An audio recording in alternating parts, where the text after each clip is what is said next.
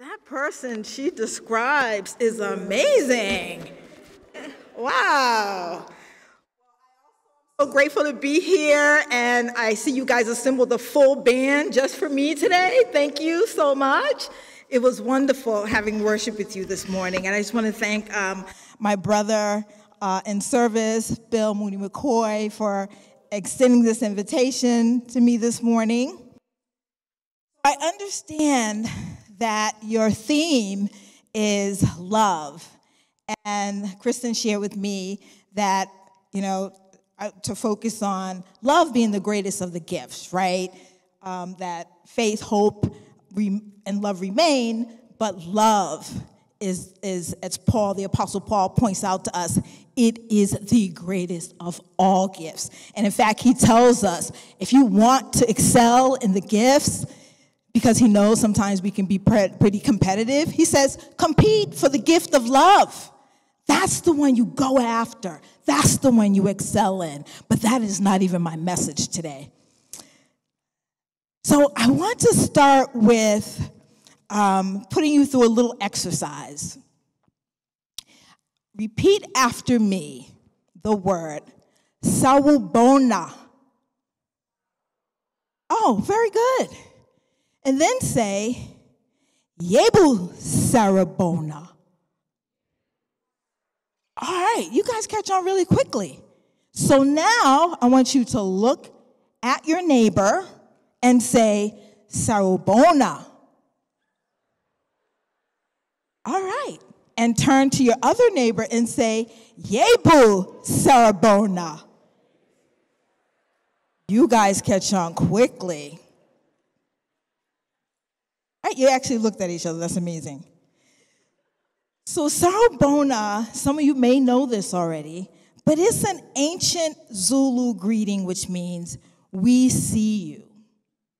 And you respond saying, Yebu Sarabona, which means, yes, we see you too.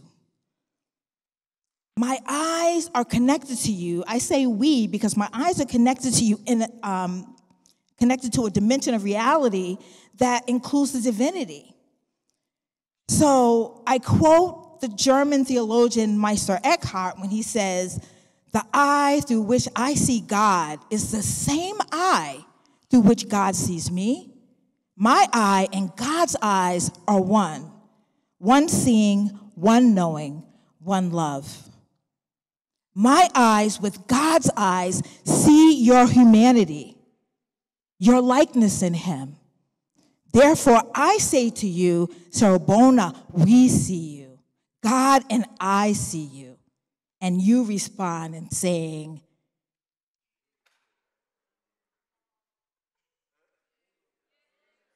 yes, you see me too.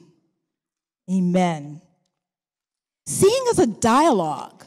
When our eyes meet, there's something that happens. And in fact, very often, we will avert our eyes to keep from meeting because we know that there's an intimacy and a connection that happens there. So I know as an introverted person, right, and a person that can be very shy, it can be challenging to look in someone's eyes because I know they're seeing me in a way that I might not be comfortable with being seen.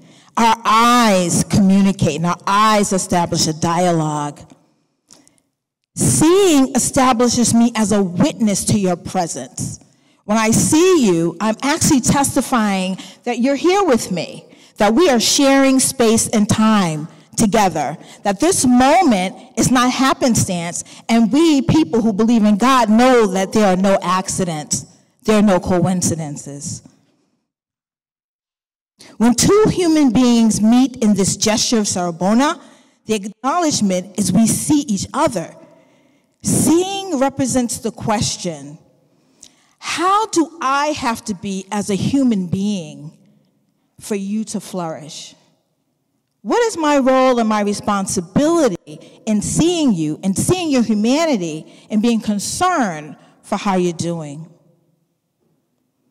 The easiest way to erase people or to render them invisible is through the simple act of refusing to see them. In not seeing them, I diminish their humanity, and I communicate to them that they are not made in God's likeness. At times, we refuse to see because we become responsible for that which we see. What we see demands our involvement. American poet and author Maya Angelou said, "We are only as blind as we want to be." I believe that love begins with seeing, acknowledging the humanity of the person that you're sharing space and time with, understanding that we all carry the image and likeness of our God.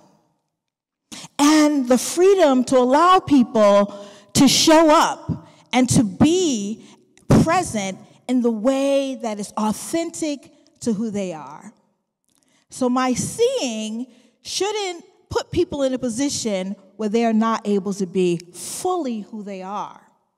The seeing, the work, the ability to see someone, that's on me, right? To expand my heart and extend my focus so that I can see all of who that person is. So what's really interesting is God makes such wonderful diversity. The biodiversity that exists in the world comes from God's very imagination. And we understand that biodiversity in some places is dying because of the lack of diversity. That diversity is dying and is causing certain parts of nature to die. So diversity is part of God's plan. Diversity is what makes us whole. It's God's plan for all of the earth. There's a diversity in animal life and plant life and in human life. Gordon's theme for January, the greatest of these, is love, from 1 Corinthians 13:13. Paul writes this letter to the church in Corinth to confront the divisions, disputes, leadership crises, tension that has developed in the church. In doing so, he reminds them of all the things that were causing divisions, that they would eventually pass away. He reminds them that the gifts that will endure are faith, hope, and love.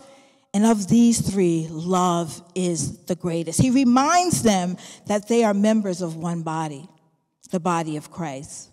I know as young people, you guys are very familiar with a lot of the divisions and tensions and factions and disputes that are quite transparent in our American church today.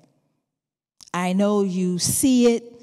You know that a lot of it is rooted in differences, not being able to accept diversity, not being willing to see one another's humanity and the image of God that all of us carry.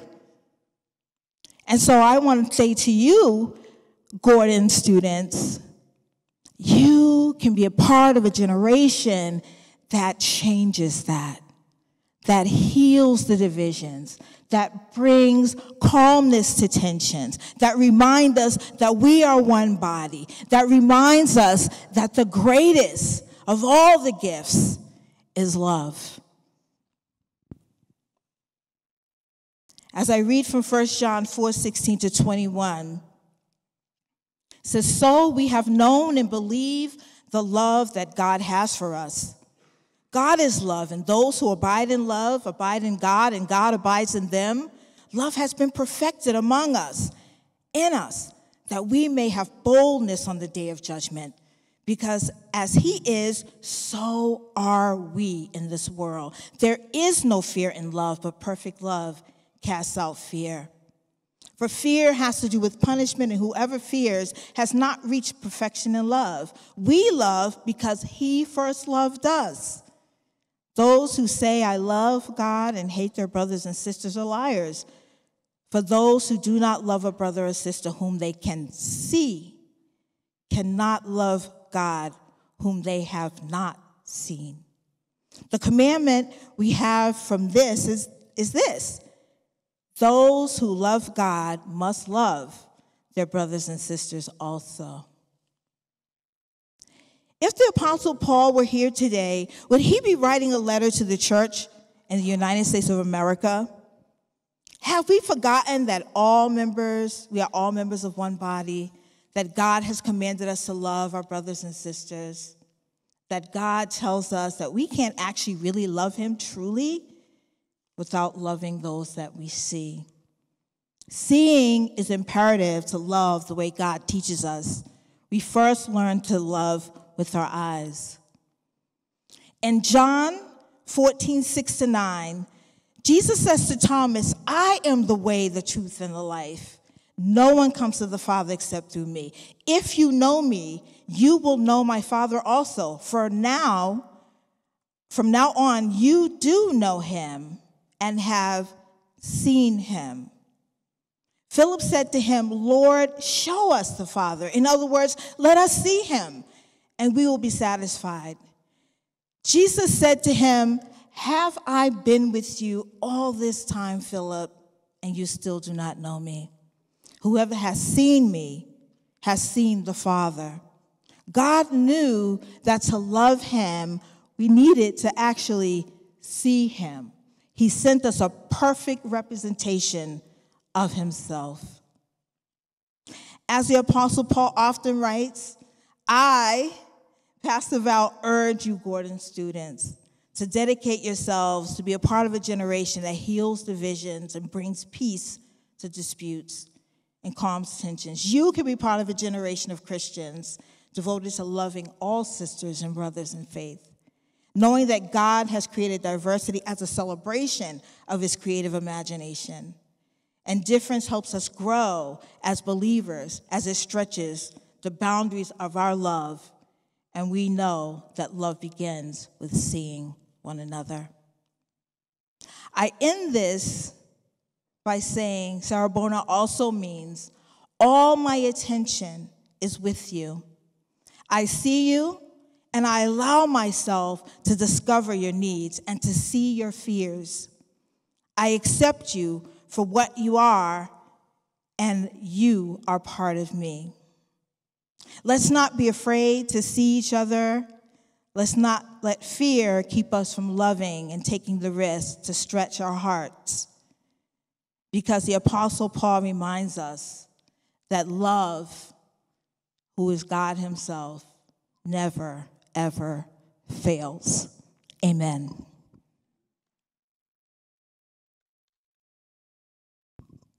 So as I close, I've been told to pray and to benedict and dismiss you from this time of chapel. I just want to thank you for allowing me to come to share a message with you. I pray that it is something that inspires you in your exhortation to love. And I just pray that you will continue to be that generation that takes the church forward and continues to build a house of love that represents God himself. Lord, I thank you for this time with your people. I pray that you would bless these Gordon students, that they who are your image bearers would love in the way that you've called us to love. I pray, Lord, that they would exercise their eyes to genuinely see one another and to allow themselves to be seen. Lord, bless them and bless their minds and hearts as they are developed at Gordon for your use and for the blessing of your kingdom. In Jesus' name, amen. God bless you.